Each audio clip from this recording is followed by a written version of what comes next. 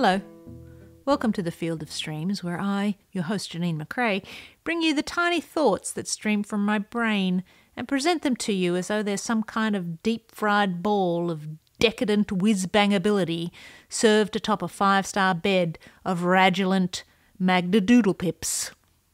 Neologisms. Now, I cannot promise you much with these weekly nibbles, but I can promise you this. I will not keep you long. Today's missive was inspired by a news story that I read about a somewhat disastrous miscommunication that resulted in half of what the owner thought would be a whole house being built on his property.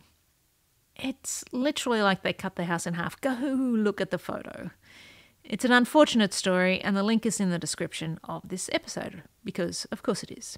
Now you might be thinking, how did Janine get from a story about half a house to writing a story about how the work you create is only half the story, and that you yourself, the artiste, is the other half? Fair question. I don't have an answer, but I find it's best not to ask questions like that. So pull your head in, as they say. This post is about answers and provides some tips on how to talk about yourself and your work. I think. I hope. Let's see. Basic premise. If you love the work you make, you can talk about the other half of the equation, aka you. Without any further dribble, here is the post. Half the story is not the whole. I am standing at your turnstile, coin in hand. I can feel the cold metal arm on my bare legs, smooth and encouraging, ready to unlock and grant me access to your world. Access to ogle the animals occupying your mind zoo. I am giddy with the thought of going on a safari tour of your personality in a vehicle piloted by you. We'll creep past your dark enclosures with locked doors, marvel at the deep pools with mysterious creatures lurking, and point at all your idea giraffes as they periscope their dopey heads over your treetops. Will there be a map? A guidebook? Will you be giving the audio tour? Your face is a dark cloud, swirling with a mixture of suspicion, panic, and a sort of standoffish nonchalance. I look around for a sign. I'm tall enough, so I'm not worried about height requirements, but the coin is getting quite hot in my fingertips, so I'd like to come in. I look around. I look around some more. What is your price of admission? Auga! Auga! Communication stations. As the head thoughts keeper in the Metropolitan Mind Zoo of you, your duty is not just to the animals in your care, it's to also advocate for the space in which they are kept. I'm talking about you. I'm saying you need to be able to talk about yourself. Wait, don't run away. I've got a coin. This may shock you, but if you make something halfway interesting, don't be surprised if people want to know more about you.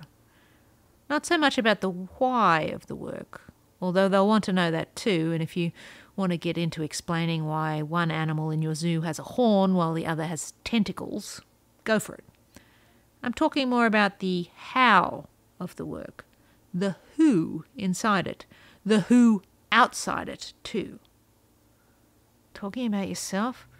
Ugh! This sounds like an introvert's flop sweat nightmare, but I honestly don't think it has to be.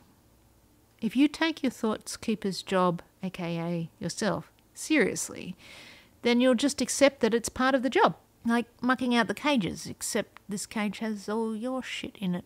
It's good shit! Let me ease your mind. This menagerie in your mind zoo, you can't help but feed them, right? So what do you feed them? When do you feed them? How often do you exercise them? Do you have a favourite? Where did you get your animals? Which ones are you going to release into the wild and why? What sort of lives do you hope they'll have in the world?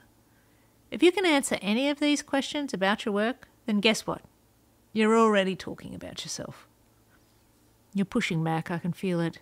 But the ability to let people in, even a little bit, will be a huge benefit to you. This is not just how you sell ideas. This is how you make people believe you are serious about those ideas. This coin in my hand is ready to pop in the slot but I can see you're still hesitant. Get your guidebooks out. Let's break it down. Mind Zoo tour thoughts for new thoughts keepers. The subjects we're going to go into are 1. Identify yourself. 2. Arms inside the vehicle. 3. Watch for mind spiders. And 4. Catch and release. Number 1. Identify yourself. It's possible that you feel like a fraud because you think you're doing something fraudulent. This is going to sound corny, but repeat to yourself, I am a writer. I am a poet. I am a filmmaker. I am a painter. I am a dancer. I am a songwriter. Whatever it is, say it. People will never believe it if you don't believe it. Say it, own it, be it.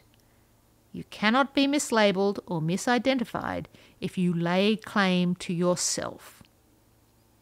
Number 2, arms inside the vehicle. Set boundaries for what people can and cannot know about your life. Velvet rope where they can go in your mind zoo and where the employee-only areas are. Protect yourself as fiercely as you protect your work, which means letting people know when they're about to lose an arm with their unasked for critique. As head thoughts keeper, you decide what people know and what they don't. Find your balance between their curiosity and your creative privacy. That said, look for the arms that are reaching out to help. Don't rip those off. Number 3, watch for mind spiders. Ugh, those little thoughts that work their legs, so many legs, into every crack and dark corner of your zoo. There are good mind spiders and bad mind spiders. Good mind spiders dance around, catch mosquitoes, and help you snare thoughts in their solve-it-all webs. But other arachnids, self-doubt, jealousy, pettiness, rage, melancholy, and the biggest mind spider of all, depression, have their many eyes set on injecting soul venom. You might feel like you shouldn't include spiders on your tour, but it's healthy to talk about them. Sometimes you'll need help to knock down their webs. Sure, mind spiders, good and bad, can enhance your work, but some spiders need to be identified and removed on site. If you are troubled by bad mind spiders and feeling overwhelmed, don't be afraid to talk about them and seek help when they get super webby. 4. Catch and release. Your mind zoo exists purely as a way to fatten up your idea animals before you release them into the wild. And you do need to release them. Being able to talk about this blessed event helps get eyeballs on your creatures. Let people know when you've let them go, so they can watch them frolic free. You are not a fraud or a sellout for doing this. As an aside, it's okay to hate some of your animals and be glad to see the back of them. They're often the best ones to watch after they've gone. Fatten them up, get them healthy, and let them go. Mind zoos are all about the release. Don't hold on to angry tigers or mean dogs. Let them out to maul the art or music or film or literary scene and see how people react to them. Be fine with talking about the part all your animals played in your life, but don't feel like you need to explain the meaning behind them or why they act the way they do. Think of yourself in relation to how you kept them alive. Okay, so with that in mind, I am standing at your turnstile, coin in hand.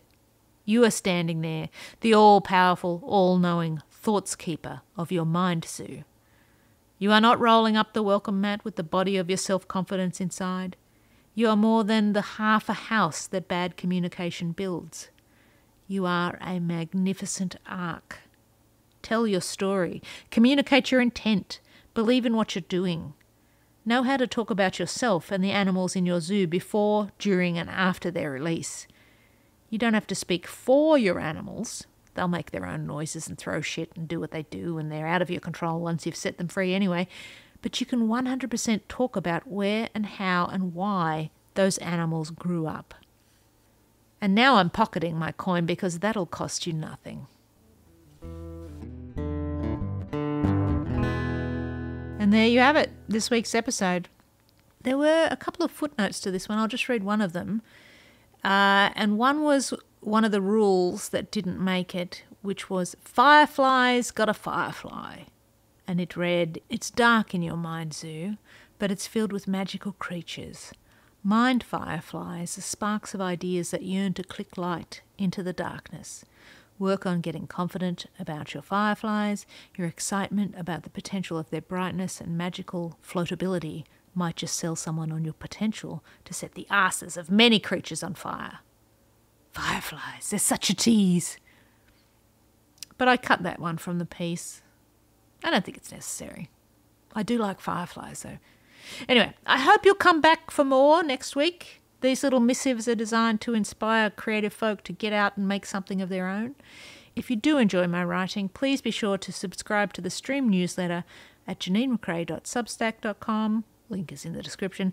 And until we next meet, love what you love, and I'll see you out there making stuff.